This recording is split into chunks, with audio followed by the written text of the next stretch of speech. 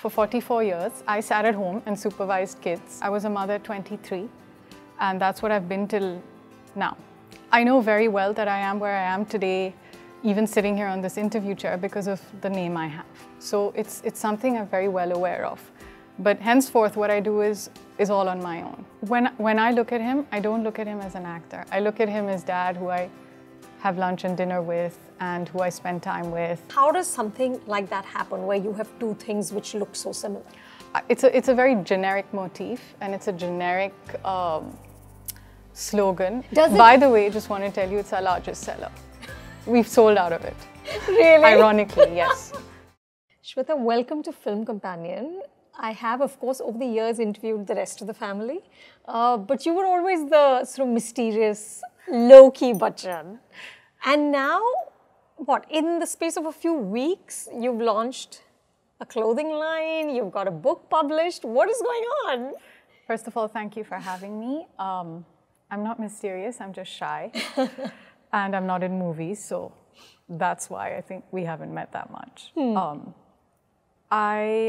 So there's my label, MXS, with Monisha Jaising, that was launched in September, and my book is out on the 10th of October, and it's exciting.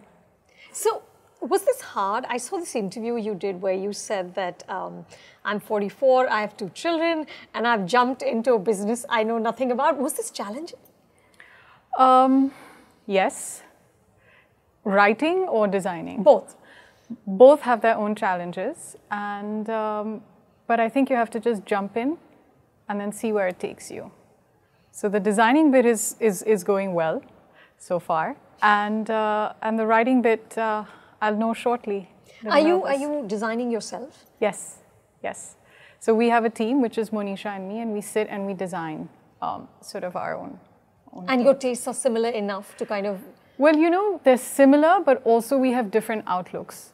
So that always helps, because then you're always sort of, how do I explain it? You're bouncing off each other. Right. You know, I like this and I like this, and then it's a mix of two things. So it's not, I mean, if you see the designs, Monisha already has a label. Of course. So it's, when you see MXS, it's not entirely Monisha and it's not entirely Shweta. People who know how I would dress on, you know, what my tastes are, do say that. So it's a good mix of two, which I think is always good. And the book, Paradise Towers, is dedicated to your grandfathers. Yes. You said for the gift of words. Yes. What was it like to grow up with these literary giants? Well, so true to the tag of, you know, being creative artists, they were rather aloof and moody, but always sort of, you know, I mean, they were nurturing in their own way. There was always a lot of stories being told on the dining table, and a lot of, you know, sort of, whether it was my Dadaji would tell me stories of the Ramayana. My Nana, who's done extensive work on the dacoits in Chambal, you know, would recount his experiences. And just their language, just to sit there and hear them talk. I mean, it was just wonderful. Did they encourage you to read a lot? You know, were you always a reader? Always. Always from when I was a little girl. And they were always very busy, but it was just a house in which everyone read. My Dadi especially was an avid reader, and she would sort of pull out books from her shelf and say, okay, now at this age I read this and you should, you know, maybe try this out. And my Nani also, who reads mainly Bengali books, but, you know, would never sleep without reading a book. So it's just something that was just a part of my life. But so were films, Shweta, and you never considered that? You know, actually, Anupama, I was scared of watching Hindi movies. Really? My father was always getting beaten up. There was always so much blood. But he always ended up beating up everyone. So I was terrified of them. You never watched them? I never watched them for a very, very long time. I think I must have been about 9, almost 10, when I watched my first Hindi movie. What was that? I think it was Ram Balram. I know there was a lot of violence in that as well, but I think I was old enough to sort of, you know, understand. I would take it very personally. He was always, you know, getting beaten, or if someone was mean to him, or he was always sort of, you know, being held back by all these goons. It wasn't fun for me at all. I didn't watch them. I didn't like going on set. Yeah. So it was never even in consideration? No, never. Wow. And but your parents both are such amazing actors and of course have been part of some of the greatest stories that have been told in Hindi cinema. So how did they influence you as a storyteller? It was, again, I say this when I've been asked about the book, and you know, when you're born into a family of actors, I don't think they're standing in front of the mirror pulling expressions. That's not, I don't think that's a part of their craft. What I think is the main craft of an actor and a good actor is that they observe. They're keen observers, especially little quirks or, you know, little characteristics in everyday life, or, you know, how certain people react to certain occasions, whether it's joy, grief, bereavement. And this is something I've just picked up. I've always been that person. I was very shy, so I was always quiet and sitting in the background. But looking at people. But looking at people, and, you know, I'd sort of come home and say, oh, this one was doing this, and this one was doing that, and maybe mimic it a little bit. And you know, so yeah. And I think that translates into when you're writing. You need to have to observe human beings or environments and different people and how they react in different environments. I think it's really helped. And that's always been there? Always, always. So, Shweta, what do you respond with when the great N-word nepotism comes up? When somebody says to you that, but of course you would have a label and of course you would have a book publisher like Harper's because you're a Bachchan. What do you respond with? Well, I know very well that I am where I am today, even sitting here on this interview chair, because of the name I have. So it's something I'm very well aware of. But henceforth, what I do is all on my own. My father hasn't written my book. They haven't helped with designing. They're supportive as any parents would be. But it's for me to sink or swim. So, you know, it only takes you this far, and then it's your own talent or lack of talent that kicks in.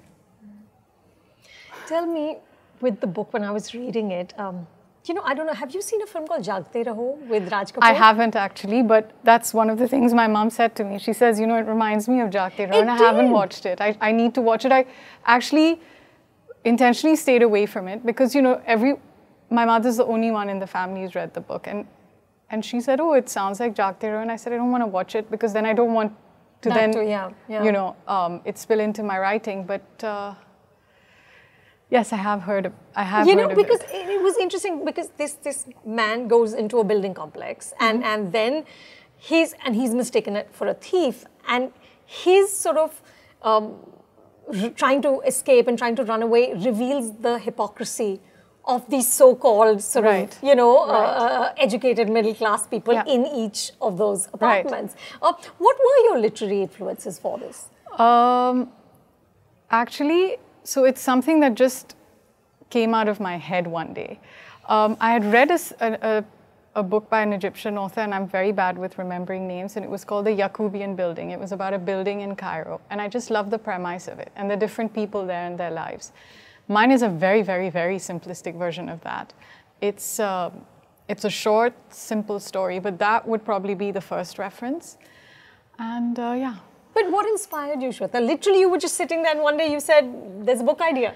So you have kids. Yes. So when they're of a certain age, mine are now 21 and 18, there comes a time when, if you're wise, which I think I am, you have to learn to just take 10 steps back. Absolutely. Or you're at each other's throats and there's too much rebellion and there's all that, you know, back, and you don't want to deal with that. So I decided when I sent my kids off to boarding school that I was going to take a few steps back and I was going to let them navigate this. But that left me without a job. So I was just sitting around doing nothing. And a friend of mine introduced me to Sarita Tanwar, who then asked me to write a column for her. And she said, you know, write me something and send something. So I did, and she loved it. And she said, why aren't you doing this? So I said, I don't know, no one's ever asked me. So she said, come on, do this. And I did start doing it. And, you know, people responded to it favorably. And that gave me a lot of confidence. And then this whole, you know, I've always written. I've always had stories, you know, in my journals. Do you write? I mean, are they in a notebook somewhere? Yes, they are. Really? And a lot of them are in the shredder now because I go back after 5 years and what is this rubbish? And I go and I shred them. Are you pretty harsh on yourself? Yeah. I think everyone's their own worst critic, no?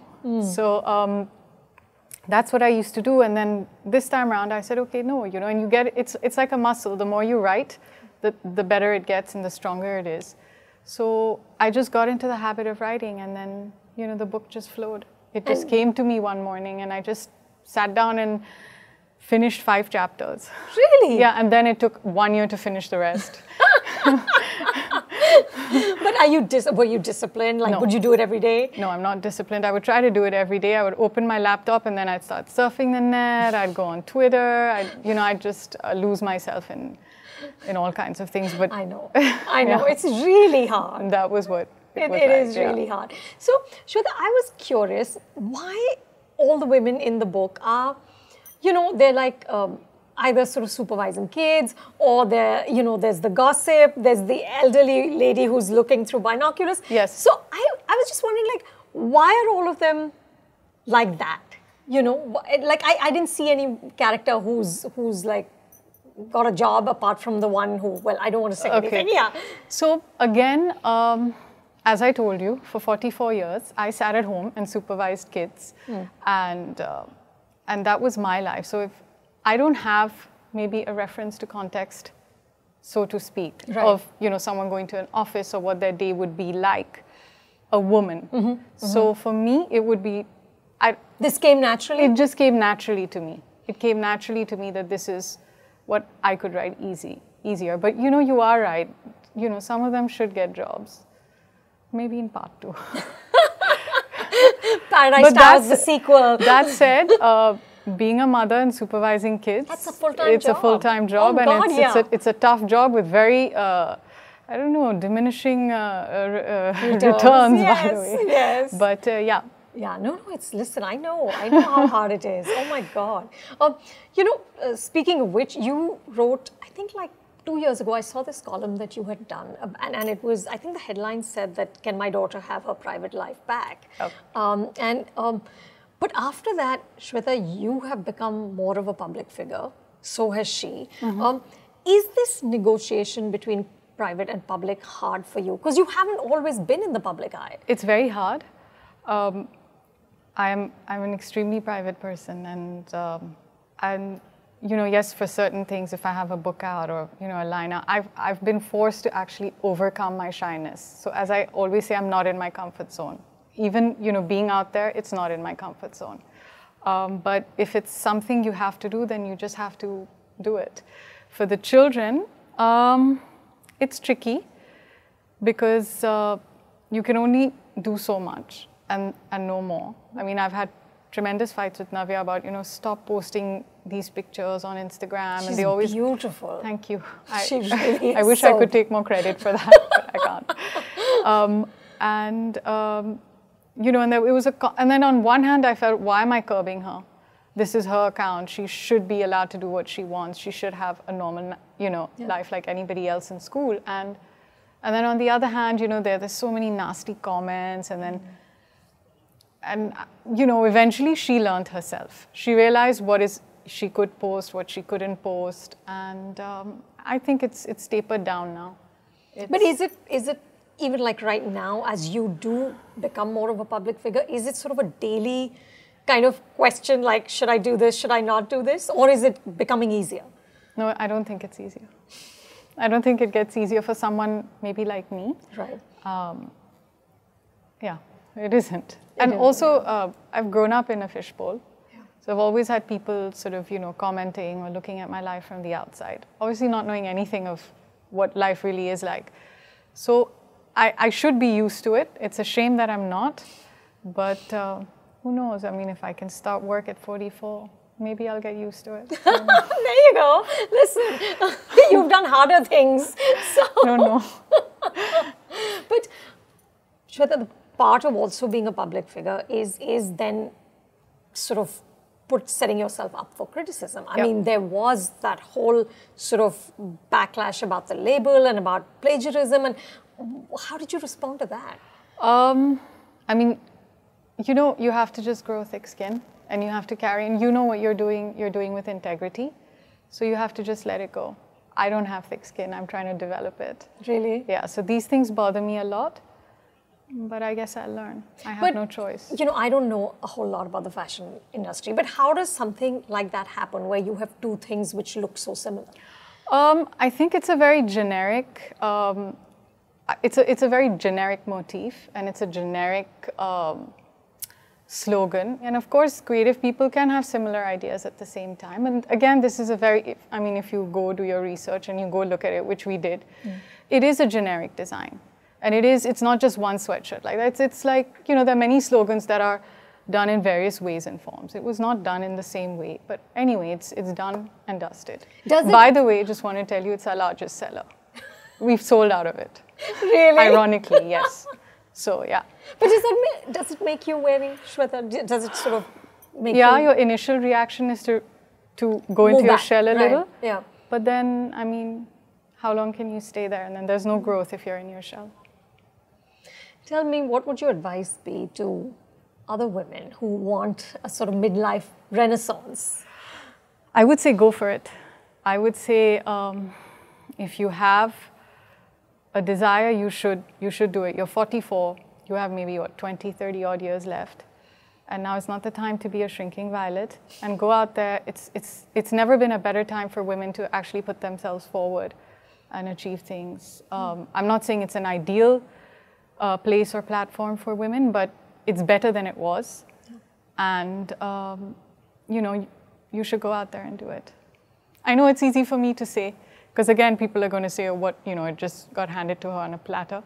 But I do feel that if you're 44 and there's something you want to do, you should try and do it. I mean, I did. Is there almost sort of a greater joy at this age? I don't know. I find like I'm enjoying things so much more because I have such an awareness of how little time there is. Yeah. You know? Again, I have no reference to context because I wasn't, I mean, I was a mother at 23 and that's what I've been till now. So that is so young. Oh yes. my God. So, which is why the two of you look like sisters. I mean, I don't know how happy my daughter is about that. But I mean, it feels wonderful to be 44 and, you know, be given an opportunity or for people to even be acceptable and open to what I'm doing. So I think that's great because I know they're younger, cooler, maybe more talented people, but it feels amazing to be a 44-year-old woman who is being able to have a chance to express herself. Yeah. And I have to ask, because she's so beautiful, acting ambitions? No. Not at all? No. Really? Yeah. She's in college and she's studying and I think she's, you know, I would want Navya to be a professional, earn her own money, stand on her own 2 feet, do her thing. But she can do all that in the movies as well. But I think you have to have an aptitude for it. Do. Or you have to, you know, you have to want it. You have to be obsessed with it, I think. Yeah, I don't see that. Business. I don't see that in Navya. And again, it's, you know, it's funny because, you know, people ask me that all the time and I don't see why she should have to want to go into that line. Not at all. She could, you know, she could become a businesswoman and, of course. and do whatever she likes. So yeah, I think whatever she would want to do, I would encourage her to do, but she doesn't want to act. You know, your dad just posted this really sweet picture of you and Abhishek, and just like literally, I think on my way here, I saw it, and it's both of you as kids, and he's talking about how proud he is because you handed him a copy of the book, and you know, of course, he loved Abhishek's performance in Man Marziyan.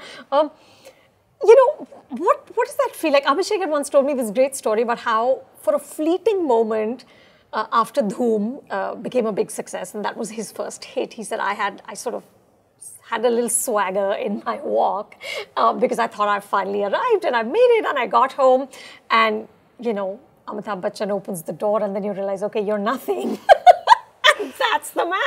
I mean, what is it like to be his daughter? So when I look at him, I don't look at him as an actor. I look at him as dad who I have lunch and dinner with and who I spend time with. And but even in that, when you have someone who, even at 76, wants to push themselves and wants to learn more and do more and is so busy through the day, it's not just in the field of an actor or in films. It's as a human being. It's just as a human being when you have a parent that, and actually both my parents.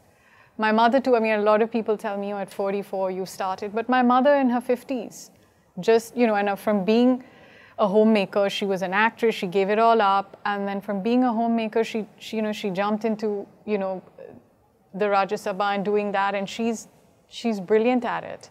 She takes her work seriously. She, you know, wants to give a voice to women. And I think she's doing it beautifully. And she did it at like 50 plus. So, I mean, when you have that at home, it inspires. I mean, you don't want to be lying on the couch watching TV. You want to go out there and you want to say, I'm busy as well. You know, my dad at 76 is waking up at 6 in the morning and he's finished 3 things before midday. I know. I mean, so, you know. I know. Yeah.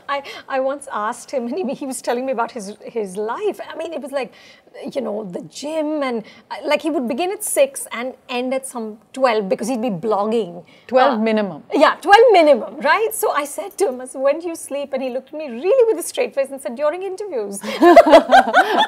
Yeah.